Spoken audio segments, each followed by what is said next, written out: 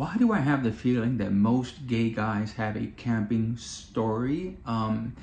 Brad, you asked me for one, and I don't know if I quite have its campish sort of a story. I'll get into it, but give me a like while the intro plays. I told you this was gonna be tough, but yes.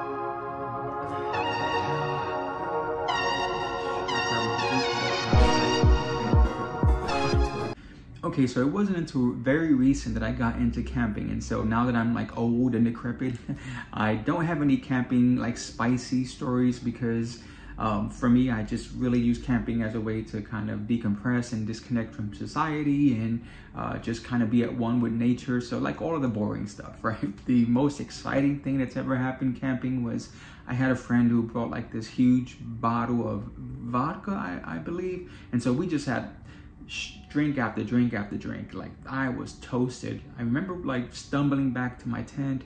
I remember having to wake up to pee in the middle of the night, so I leave the tent, and then 8 hours later, I wake up the next morning and I look like this. I don't really remember what happened, but that's kind of been like the craziest thing when it comes to like camping.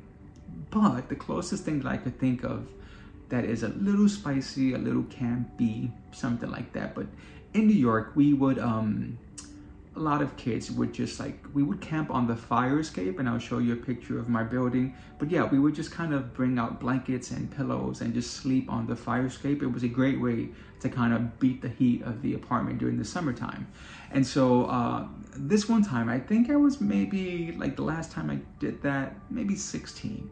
And I've mentioned this guy in one of my experimented with the neighborhood boys story, but this guy, we will call him JR. Now, one of the things with experimenting with these guys is that that's all that it was really, was experimentation. And so it was a lot of, hey, let's play truth or dare, hey, let's have fun and do something crazy. Like it was very much spur of the moment kind of situations. Nothing planned, nothing really that defined our sexuality, I don't think. It was just being boys and experimenting. But with JR, it was a little bit different. I don't know, he was, first off, I think we were the same, he was the closest to my age, like we were about the same age.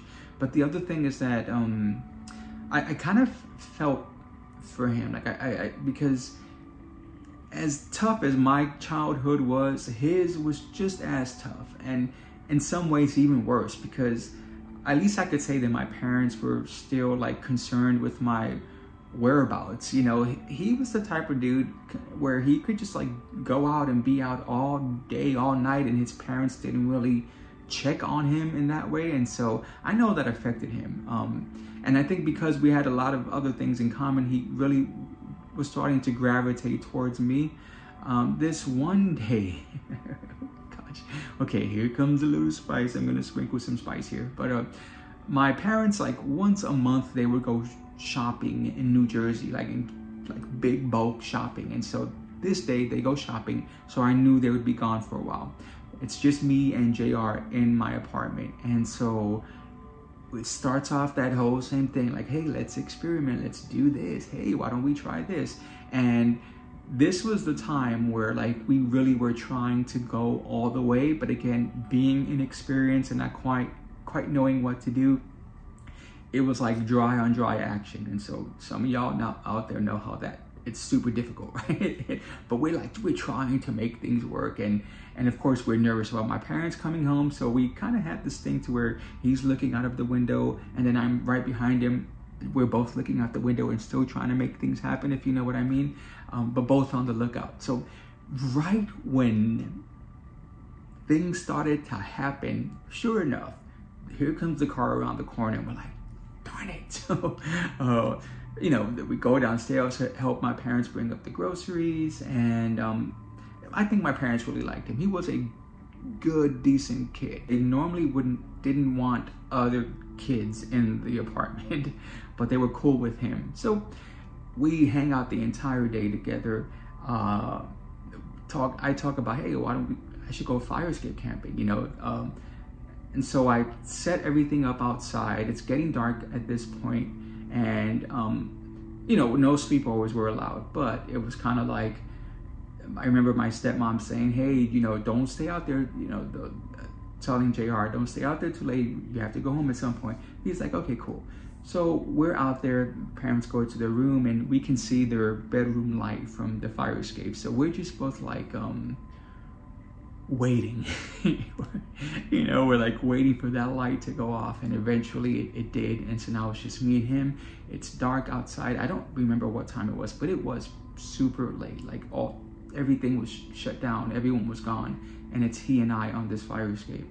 And I remember like him saying, can I lay down next to you? So I'm like, yeah, sure. So he comes down, we're like both laying down next to each other, just talking about what had happened, what we had done earlier. And so I look over and I could see where like he's tenting the blanket. So, you know, we're just playing this thing of, oh my gosh, look at you. And I'm just like poking at it. You know, it's a whole jokey joke kind of thing.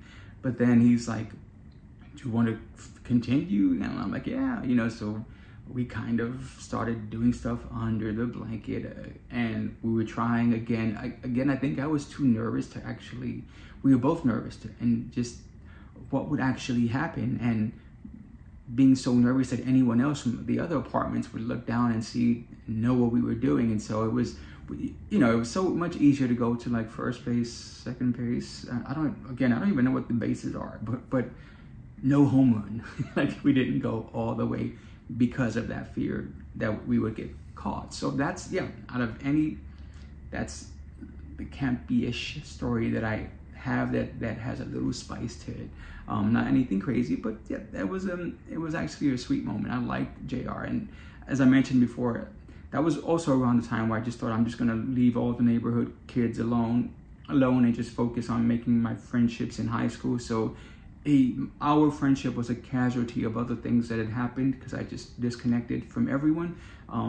But he was a nice guy, and I hope he's doing well. I hope he's happy now. That's my story. I hope you guys liked it. As always, like would be great. A subscribe would be even better, but most importantly, comment. Again, I'm sure that I'm probably the only gay dude in America who does not have a formal camping story. And so all of y'all do, and gals too, by the way. So I want to hear those stories. Tell me your camping stories. I know you have them. Bye.